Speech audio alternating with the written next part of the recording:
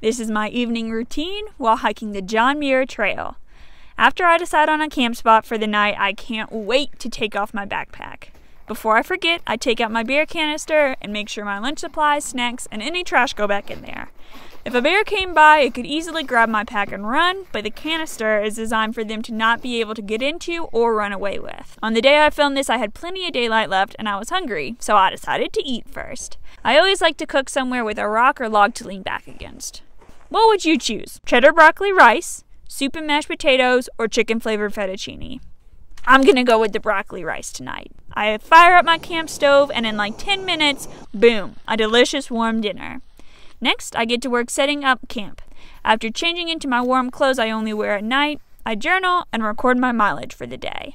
I usually can't fall asleep right away, and I don't have a book, so I look at the map and plan for what's ahead until I get sleepy.